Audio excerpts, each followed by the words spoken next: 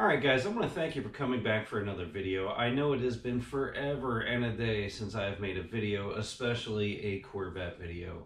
I apologize, but again, sometimes that is life. My work is very demanding these days. I have all kinds of other side projects going on, and sometimes it is too much to record. Things just end up turning into much bigger projects when you record things. But I have not forgotten about the C6 Corvette. Today I'm going to do a couple quick mods. I'm going to give you guys an overview of what has changed, what is changing, what we're doing today.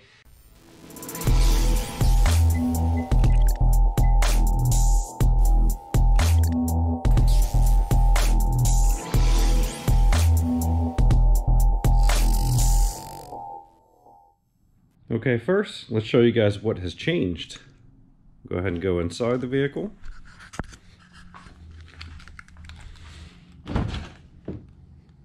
Let's see if we can just miss the pole. So, if any of you guys remember, this is a 2010 Corvette. You're going to see a new steering wheel on here. That is right. I switched the steering wheel to a 2012-2013 style steering wheel. Direct bolt in.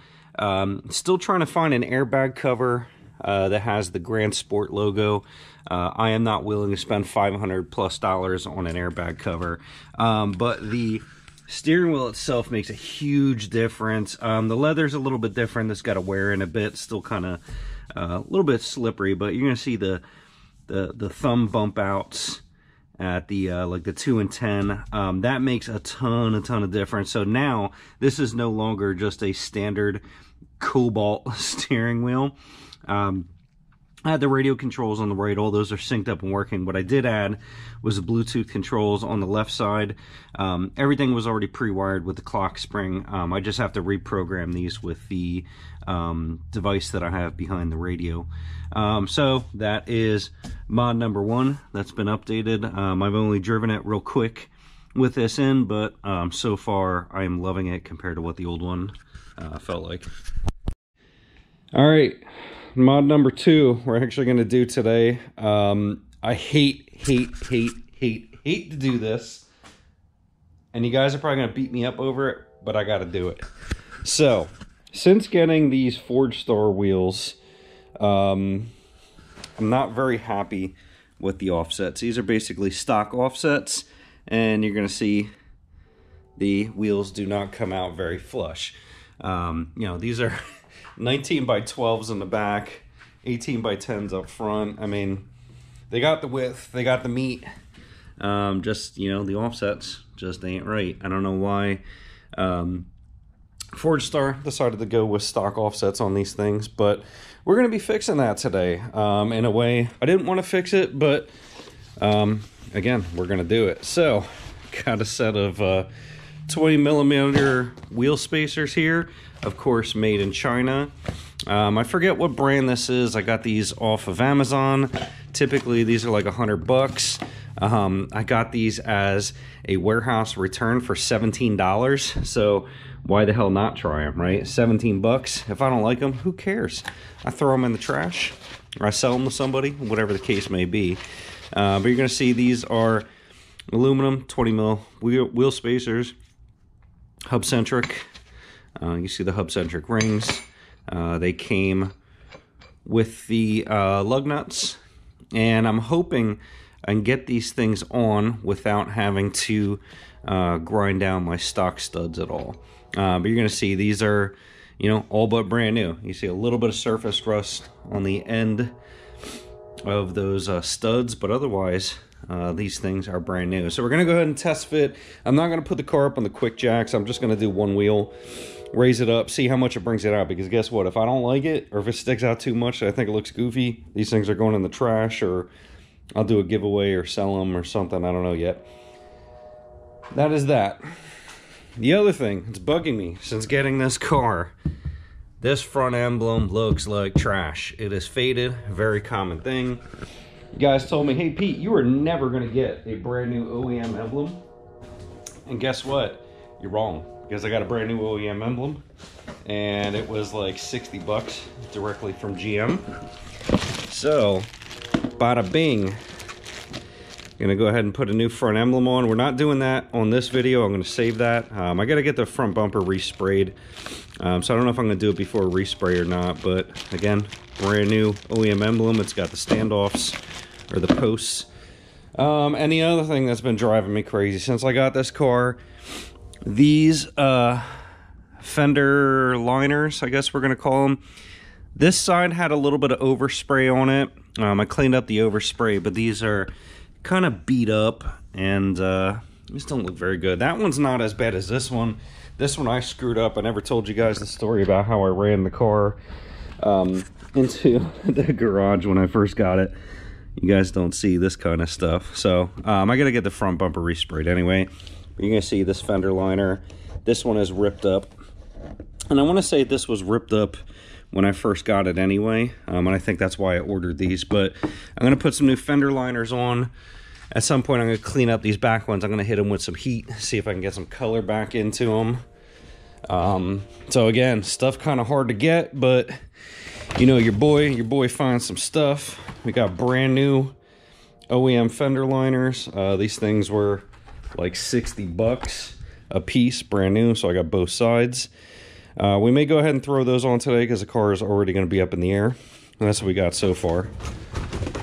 So that's mainly what the video is going to be about today. So again, not super exciting, but I do got some exciting things coming up, right? So I'm going to be redoing the brake calipers at some point. I know I've said this in probably 3 videos now. I am going to be doing the brake calipers. I just got to get time. What I think I'm going to do is I think I'm just going to do a test fitment on the wheels today.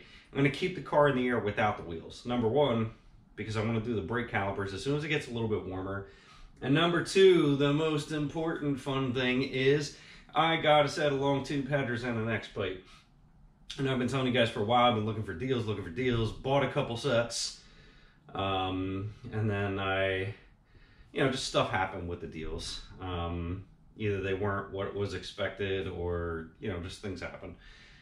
Found another deal. Found a crazy deal. Crazy deal. I'm hoping it works out.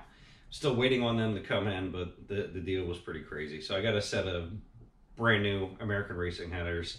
American Racing catted X plate.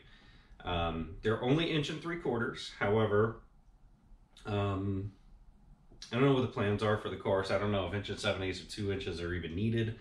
It's got to be a street car. And at the end of the day, if I'm giving up, 3-wheel horsepower, 5-wheel horsepower, something like that, it's not that big of a deal. They're still going to scale with the build, just maybe a couple horsepower down. So those are going to be coming in the very near future. And after that, I figure I might as well get a tune. I don't need to get a tune. I want to stop this fallacy. You do not need to get a tune when you get long tube headers. Your car and PCM does not care what exhaust you have. I'm choosing to get a tune because I already have a cold air. I'm going to have the headers, the exhaust. I want to optimize and get a little bit extra horsepower, squeak a little bit extra timing out of it, and maybe get rid of the skip shift and a couple other little features that they can kind of tune out. So again, I'm not doing this because I have to. I'm going to do it because I want to. So that may be coming in the future along with the dyno video.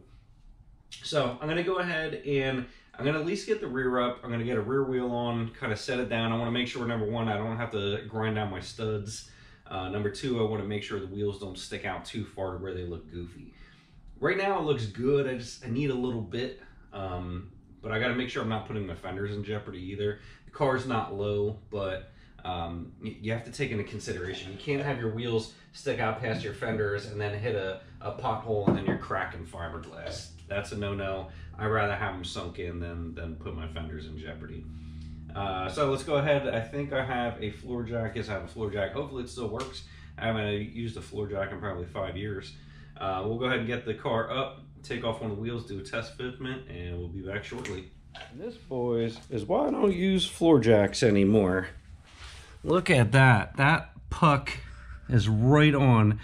And you're going to see this thing is just barely touching my side skirts. So I'm gonna give it a quick try, but I might have to put this thing up on the quick jacks.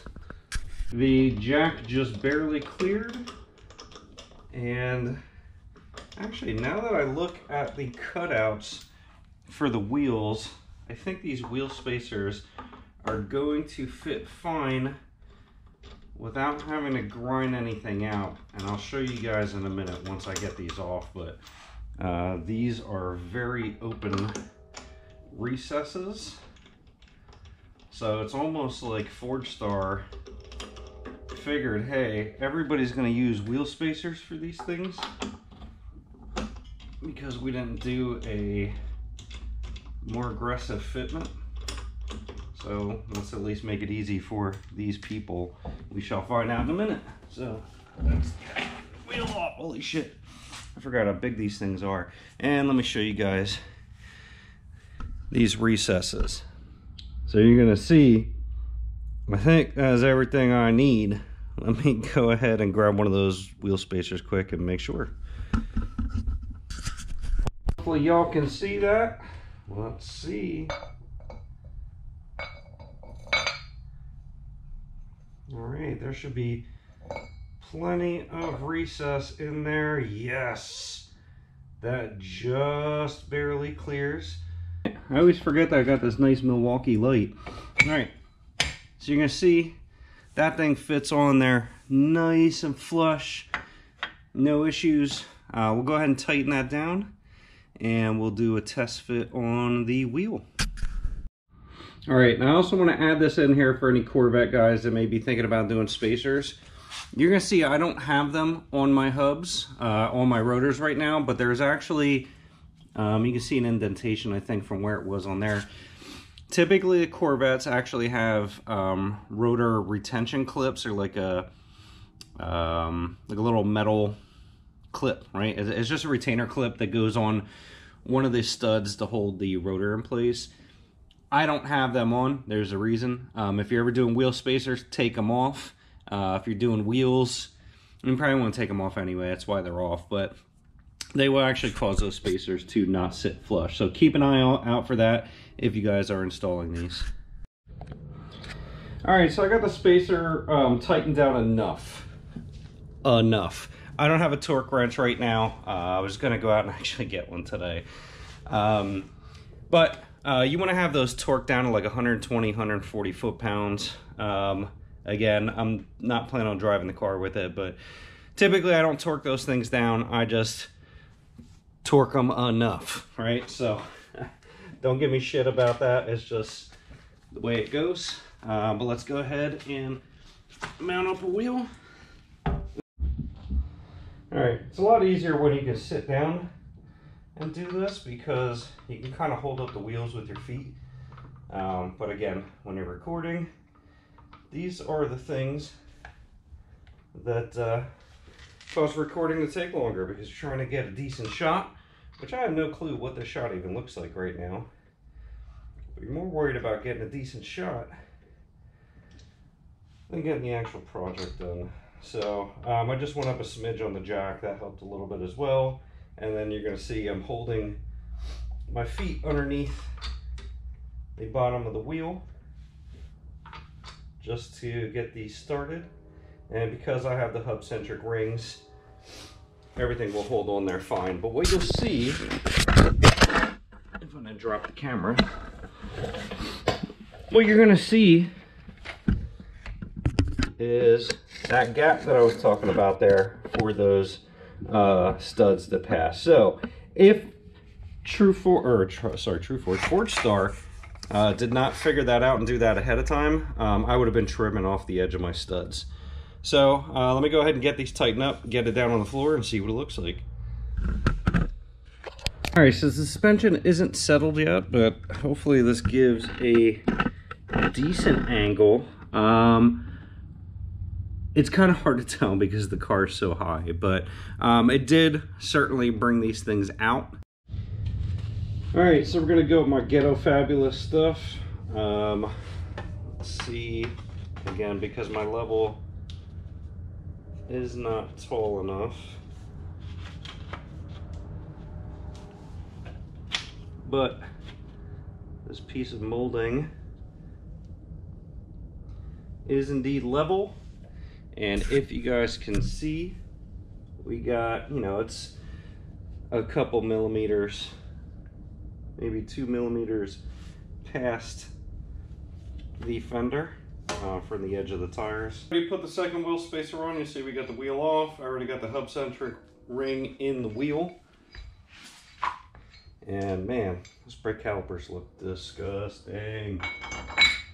All right, that's good.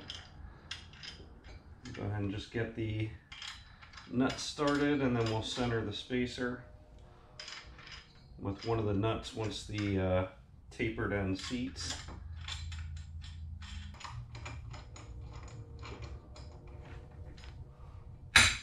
There we go, now it's seated. So that's a nice part about having the hub-centric hubs, is because you get that nice positive click when they go into place. I made an executive decision. I am not going to drive the car until I can torque these down properly, i.e. have my son come out to the garage and step on the foot brake to properly torque these. But I can at least test fit them and verify fitment. So we'll do that, and we'll just show you guys what the car looks like on the floor, and then let the weight settle. Alright, so we did run into our first snag. I am going to have to trim the front studs.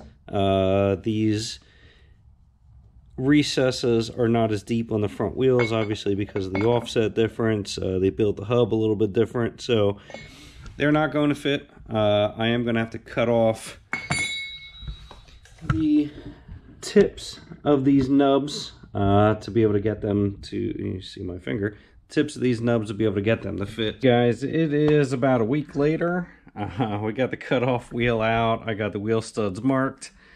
I don't want to do it, but I guess I'm gonna have to do it. So I went ahead and marked all small sections on these studs. I'm gonna go ahead and take off just the tips, about half of the tip on those stubs, and do some test fitment and see how the wheels go. All right, there's nothing to.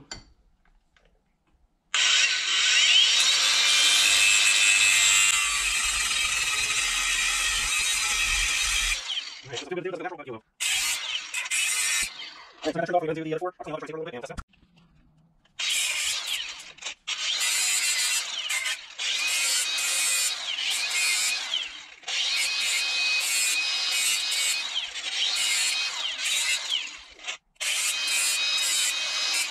Alright, next one.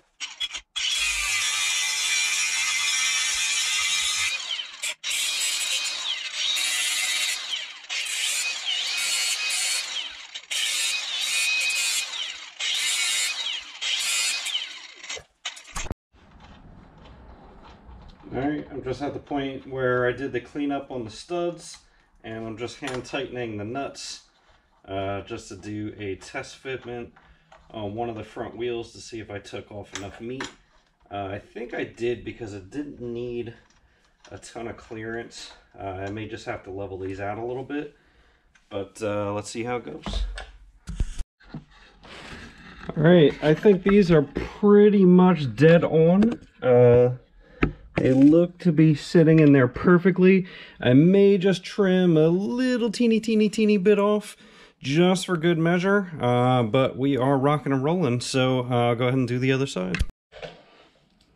So before I get beat up too bad in the comments for ruining my car, just so you guys can see, get an idea, this is how much I took off. It was literally not much, a millimeter or so. So I'm going to go ahead and clean these up. If you can see, it's a little uneven just because of the amount of space that I had with that big cutoff wheel. I may go ahead and clean that up a little bit more with the Dremel, but this did the trick. So let's go ahead and just do cleanup. Alright, so about a week later, I'm getting ready to get the car on the ground. Not because I'm done, but because in typical PM Performance fashion, I got 4 or 5 different projects lined up at any given time. So you're gonna see some tape on the floor. There's a reason I'm getting the car down today. If anybody can guess what that tape is for, I don't know what I'll do yet, but tape is there for a reason. We got a vanity here. We're getting ready to do a bathroom remodel. We got, what do we got in here? I don't know. Looks like we got an intake and some headers. I'm actually selling that intake. I don't need that intake. Thing is brand new.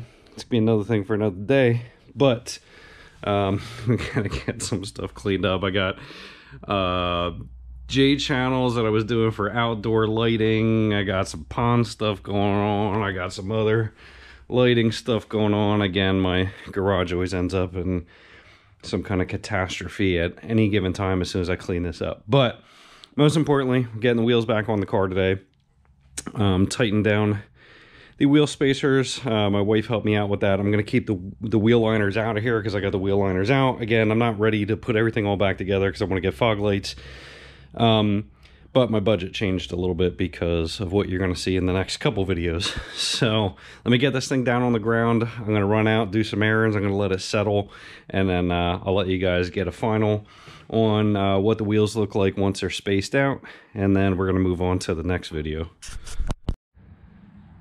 All right, so I just literally pulled the car off of the quick jacks. Suspension has not had time to settle yet, but I'm not gonna lie, I don't hate it. I don't hate it one bit. It's looking like a Corvette should look now. I don't know if you can kind of see down the back. So once it settles, it'll settle maybe another 1/4 of an inch or something. But now my friends, this is looking all right.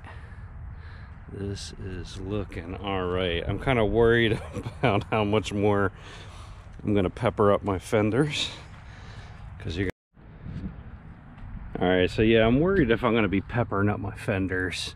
Them fronts, if you look at the fronts, because of the curvature of the car, obviously that sticks out quite a bit more now. So with a sticky tire, I'm gonna be slinging a lot more stuff up the side of the car. But she's looking good.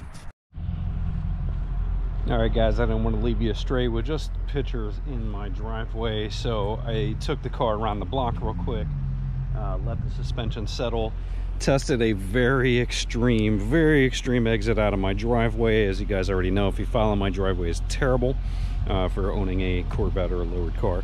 So I went super extreme, and things just clear. I don't know the fender liners in right now, but I'll go ahead and post some pictures at the end for some b-roll footage showing what it looks like. Absolutely full tilt with the clearance in the front fender wells as well as the rears. But again, it is just perfectly flush now. Things are looking good. I often said that this car looked like an old person that didn't have their dentures in before, because the way the wheels sunk in. Even the aftermarket wheels, they still sunk in a good bit. So now she looks like she's got her dentures in, and she's looking good. So there's kind of the angle you get with the curvature of the car, but everything is looking good. So we'll go ahead and finish this one up. Stay tuned, guys. Again, I got a number of new things coming, so stay tuned for the next couple videos. It may be a little interesting, and then we'll see if I can start getting back to the channel, keeping up with it, as now I'm doing a little bit more interesting things in life. Thank you, guys, and we'll catch you on the next one.